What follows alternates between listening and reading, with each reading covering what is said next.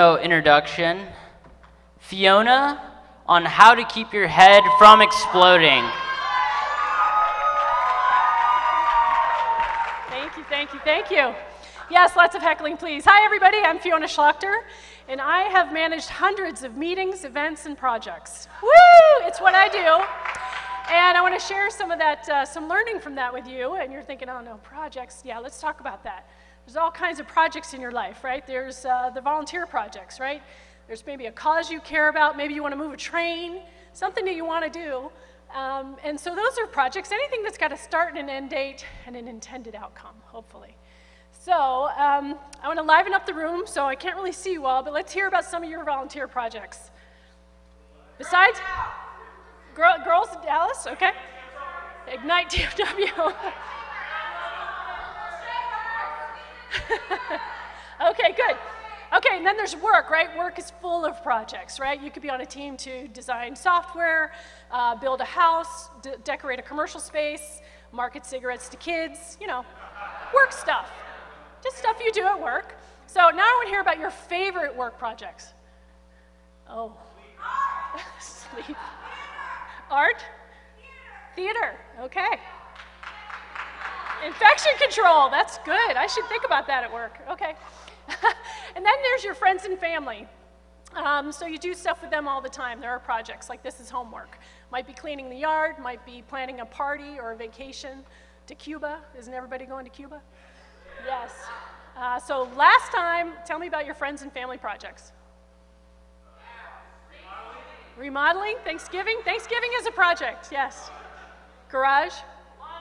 Laundry, yeah. One of my favorites. I'm always glad I live in 2015 when I do laundry. Okay, so the thing about projects, here's your first tip, is set realistic expectations about what you can do. We get excited, we want to be involved, we promise all kinds of things. Be there every Thursday at 2, you bet. Post by next Friday at 1, I got it, I'm on it. So we set these expectations and the projects get planned, and here we go, all in a straight line, looks good. And then reality, that bastard shows up. And we get squiggly. It's okay to get squiggly. It's okay. You just got to tell your project lead, hey, I got this thing, it came up. And then they can plan around it. It's no big deal. You just got to tell them. It's okay to get squiggly. Now, the other thing we do sometimes, there is all this cool stuff, and we want to do everything. Yeah, I'm going to do that, and I'm going to do that, and I'm going to do that. And so we overcommit. So if you find yourself late a lot, or people asking you 2 or 3 times for the same thing, you, my friend, might be an overcommitter. And that's where the trouble starts, right? So these people were expecting this straight line. They didn't hear from you. And so then things didn't happen. They were supposed to happen. And yeah, nobody wants that unless you live in South Park, Colorado. Heads can explode. And I want to help you try to avoid that here tonight. And then the other thing that can happen is disappointment. So this guy had 3 friends who were going to help him every Saturday for a couple hours remodel this car. It was an awesome project. Now he's by himself, kind of sad. Oh, okay. The next one, and the next tip is about being accountable.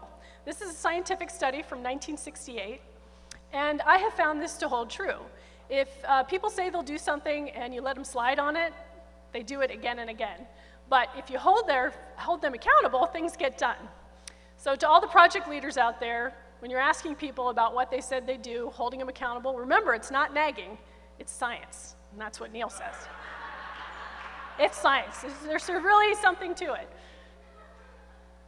Oh, that didn't work. Oh, that was him moving. Did he move? Oh, okay, good.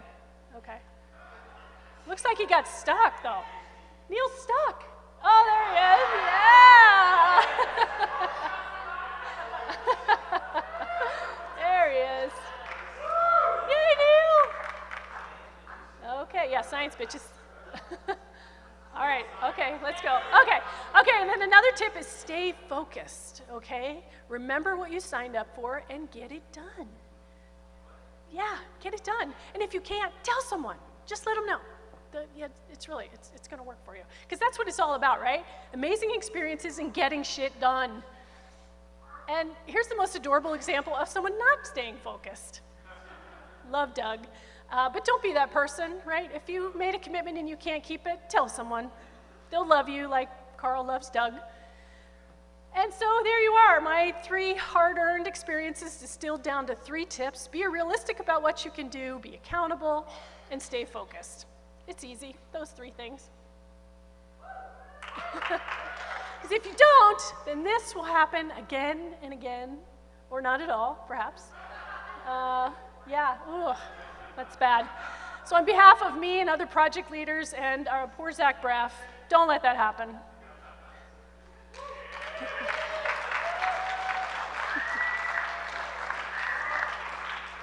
Okay, so say it with me. It's okay to get squiggly.